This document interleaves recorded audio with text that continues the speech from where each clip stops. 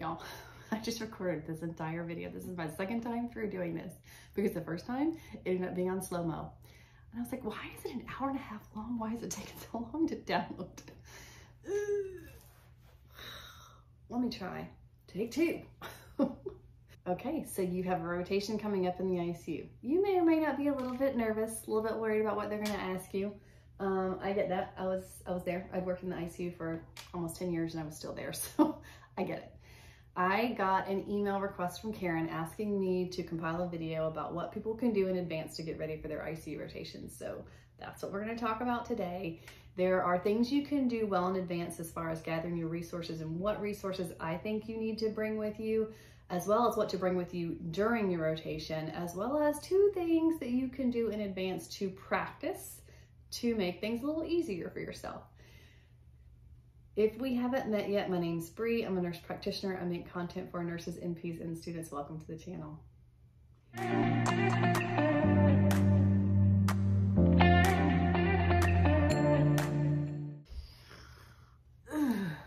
Growing pains.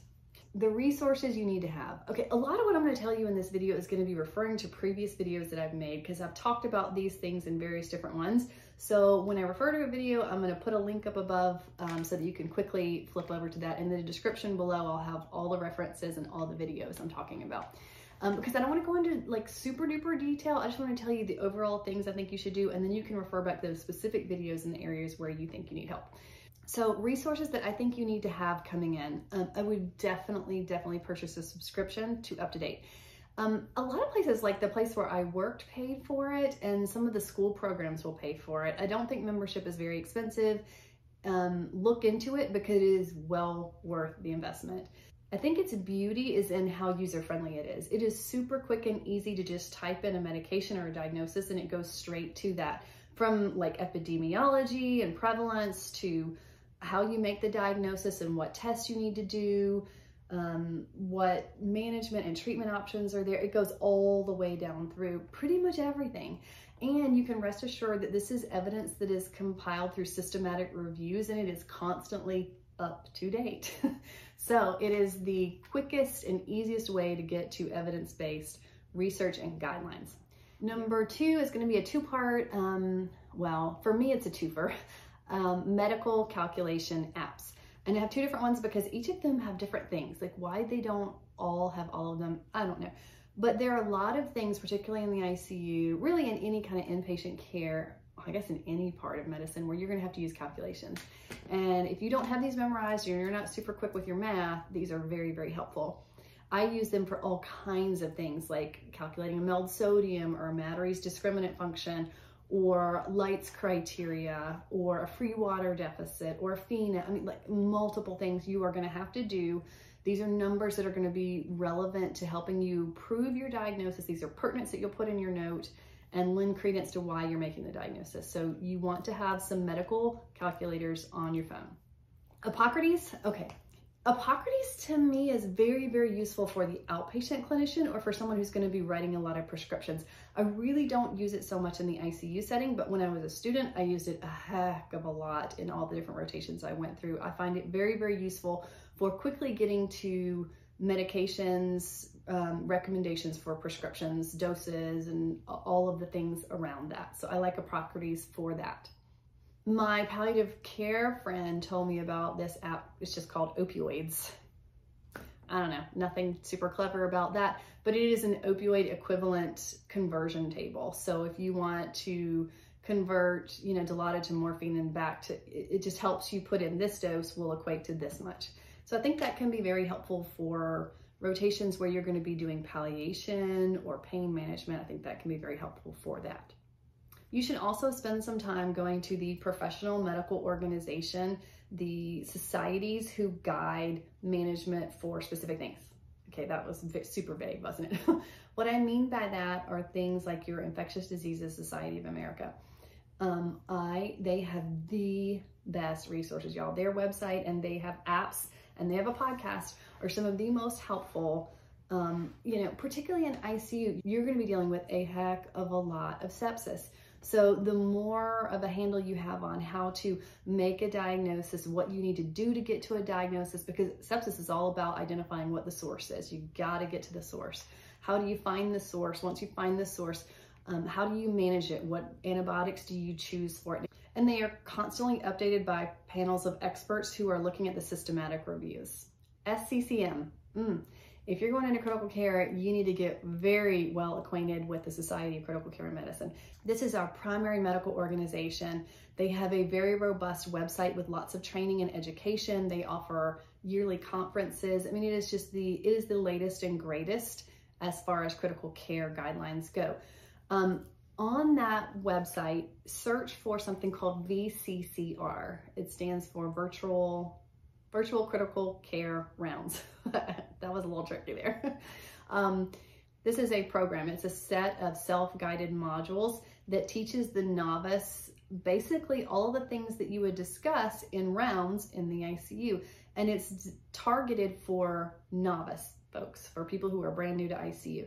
So I went through this program when I was in school. My school paid for it, but even if your school doesn't pay for it, I think you can do it for like $60 or $65, y'all. It is well worth the investment. You're going to learn so much from it. It starts from that, baseline foundation level of this is how we manage this and this is what we need to assess, and works its way up. So I think it's a very, very good place to start. And SCCM has a podcast. Definitely check out those podcasts. They're easy to search through because you can go straight to the topic that you want to learn about that day. So say we were in clinicals and we were talking about liver failure. You can search liver failure on the podcast and find specific discussions about that. So I highly recommend SCCM. Go check them out. In regards to studying in advance of your ICU rotation, there are a lot of things we encounter in the ICU, but there are some things that you're going to encounter in pretty much everybody in the ICU, regardless of what ICU specialty you're going into, okay? Whether you're going into CCU or neuro ICU, any of the subspecialties, you're kind of going to encounter these problems.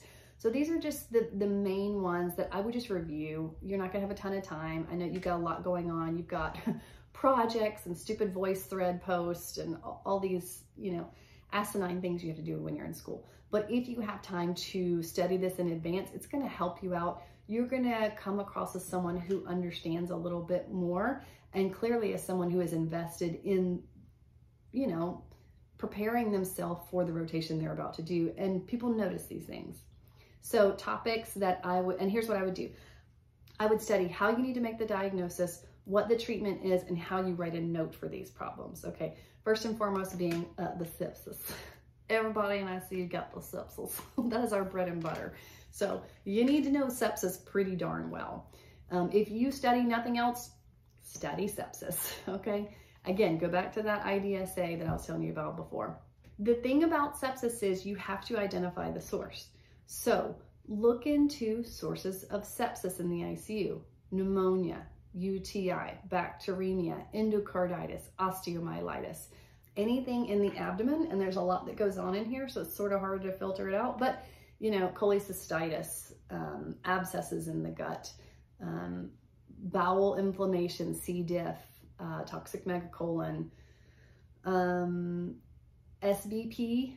So all of these are potential abdominal sources of sepsis. Know how you would get to a diagnosis there and what tests you would need to do and what you need to do to treat them. Second topic is going to be acute respiratory failure. And pretty much everybody you're going to see is going to have this as one of their problems, whether it's hypoxemic or hypercarbic or just ineffective airway from someone who's like an overdose. You're going to have airway issues of some type in your ICU patient. So look into the things that commonly cause this: pneumonia, COVID, heart failure, COPD, any of the ineffective airway things that compromise your airway, like aspiration, like overdose, like a stroke, like metabolic acidosis, hemodynamic compromise. All of these things affect the airway, so look into those things. I'm going to put a link up here to a ventilator series that I did. I think I did 4 videos on assessing and managing your ventilated patient in the ICU. I think those are very helpful. Obviously, that's why I shared them, but go check those out. Third, shock. Okay, most people are hemodynamically unstable in some way, shape, or form. Not everybody, but a lot of them. So you need to look into shock, how you differentiate between the different types of shock. You're hypovolemic, you're septic, you're cardiogenic, you're obstructive, PEs, things like that. Know how you decide what type of shock they're in and what you need to do to treat it. On that note, look into things like a lactate and a procalcitonin and what those labs mean and when you need to follow them. Also look at your pressors, kind of have a baseline idea of which pressors are used in which indication, and volume. Okay, this is gonna lead me to my fourth and last thing that I would say study in advance, and that is volume assessment. Every single person that we round on, every single person that we admit, we need to know what their volume status is. It's all about the volume. Oh my gosh, it's really pretty obnoxious. And I'm not gonna go into the details here because that's beyond the scope of this video. But I am working on a TikTok for that, so go check that out if you're on that platform. Because a lot of people have asked me about how to assess volume, and it's basically a lot of different things, clinical indicators, measures of static volume, and dynamic measures of volume too. It's a lot. So look into that, how you figure out whether your patient is wet or dry and whether or not they're volume responsive. Okay, moving into the next phase where I tell you what you need to bring to clinicals. All right, this is a little bit clickbaity. Because here's the truth, it doesn't matter. It doesn't matter. I'm not gonna judge you as a preceptor if you show up with 90 million pieces of paper and colored pens and your stethoscope ready to go and your jug of water and your cute nurse bag. Like, I've had a couple people ask me to make what's in my nurse bag video, and honestly, I haven't done it because I carry way too much stuff. I am a stuff person, but does it make me a better clinician? Not necessarily. It's just things that make me feel comfortable when I'm at work. And a lot of it is just paperwork, different things that I carry for that. But it doesn't matter. I don't care. I don't even care if you're the kind of student who shows up and forgot their stethoscope. It don't matter. We have yellow isolation stethoscopes all over the place. It don't matter.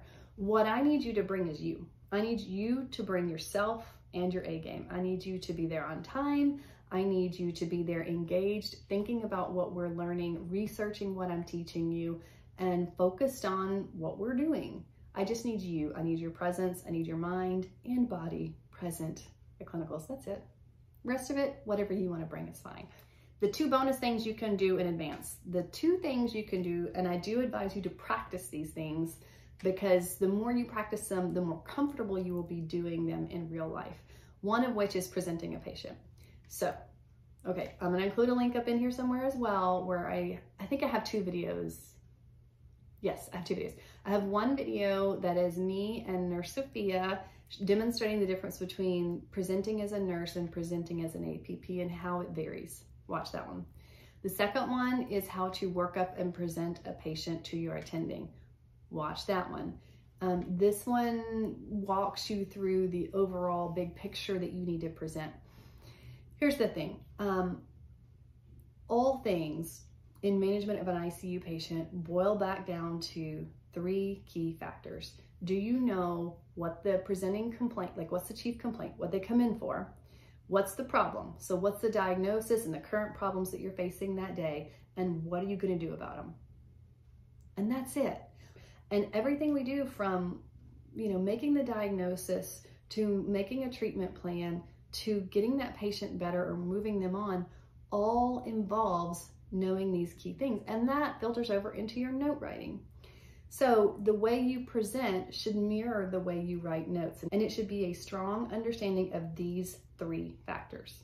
So practice presenting a patient out loud to your family, to your dog, to the walls. It doesn't matter, just say it out loud. Practice presenting an established patient, somebody that we're rounding on, and your progress note type of actions for the day. And then practice a new admit, because those presentations are kind of different. So spend some time practicing and it'll feel less intimidating when you have to do it in clinicals. The second thing is practice writing your notes.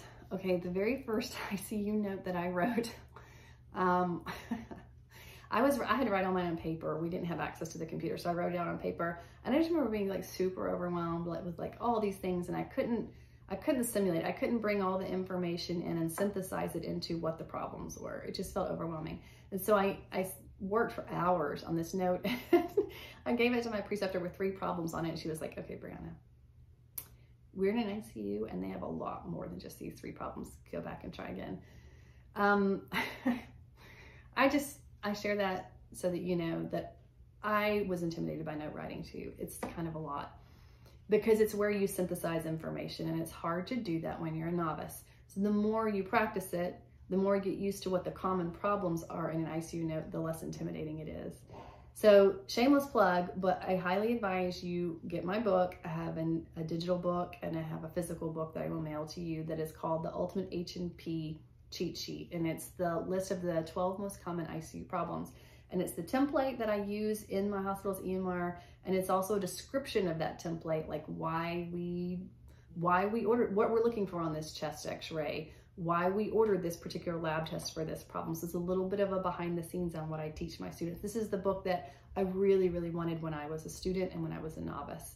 So it's a shameless plug, but I do think it's very, very helpful. If not that, go just spend some time researching common ICU problems and how to write a note on that. And that is it, my friends. That is it. I have a lot of videos that you can reference that will help you, from the note writing to the workup to the presentation. And just know that as preceptors, we have been exactly where you are. We know the intimidation factor. We know the overwhelm you're going through right now. We know how much your brain hurts at the end of the day. We get it. We do. So try not to let your brain get ahead of yourself with your anxiety in this, and spend some time preparing, and you will feel a little bit better and more confident going in there. Good luck. Welcome to the ICU. It is the best, y'all. You're going to love ICU.